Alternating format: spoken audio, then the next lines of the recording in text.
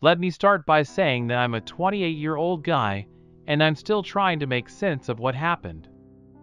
I'm not even sure if this is reality or some bizarre alternate universe. I've been dating a girl, let's call her Sarah, for a while now, and about a month ago, we decided to make it official. You know the whole officially meet on Facebook, meet the parents thing. I thought I had found someone I could see a future with. So last night my buddy Eric came over to my house to hang out. We were drinking beer and talking about life when he started telling me about his recent adventure at a strip club. I've never been a fan of strip clubs, but Eric loves the scene. He was raving about the incredible girl he met there, someone he said was special. He even has her phone number, which is apparently a big deal in this world. I was only half listening, still focused on the game we were watching, when he showed me her picture, and there she was, Sarah, my girlfriend, the woman I'd introduced as my better half, right there on Eric's phone. In a setting that was far from honorable. At first, I thought Eric was pulling some kind of prank, but the look on his face said he was dead serious. He had no idea she was my girlfriend, he was just sharing what he thought was an interesting story. So I did what any guy in my situation would do. I told Eric to finish his beer, and we went straight to the strip club. And yes, she danced like she didn't have a guy waiting for her at home, thinking she was out with her girlfriends or something. Instead of immediately lashing out at Sarah, I needed time to think, to process what I had just witnessed. How do you even start a conversation like that? The next day I went back to the club alone, not the smartest thing to do, I know, but I needed answers. I sat in the back, ordered a drink I hadn't touched, and waited. Sure enough, there she was, dancing for some old guy like it was just another day at work. I caught her eye, and the look on her face was indescribable.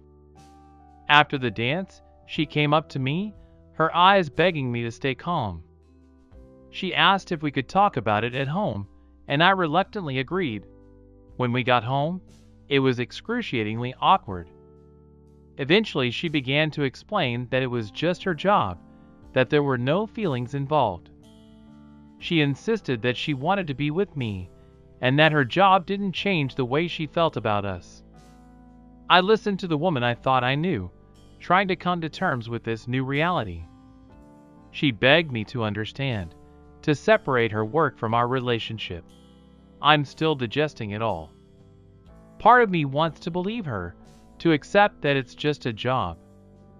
But another part of me is screaming that this isn't normal, that I shouldn't accept it. I've been thinking about this for a long time, talking to friends who have told me openly. Dump her, she'll cheat on you with anyone for money.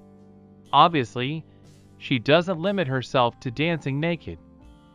I was faced with a very important question: do I listen to my heart and try to get over it? Or do I listen to the voice of my friends telling me to run away? I spent a lot of time in my head. After all that, I've made a decision. I'm going to trust her. I'm going to try to separate Sarah, the woman I love, from Sarah, the stripper. She's been open and honest since I confronted her, and she swears she has no emotional attachment to her work.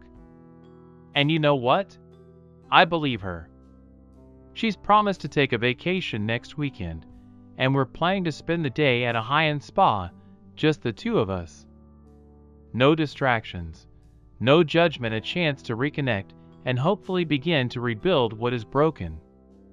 Yes, I'm footing the bill, but at this point, if a day at the spa helps repair things, it's a small price to pay. I know it's a risk, but isn't love a risk? If you're not willing to take a risk for the person you love, what's the point?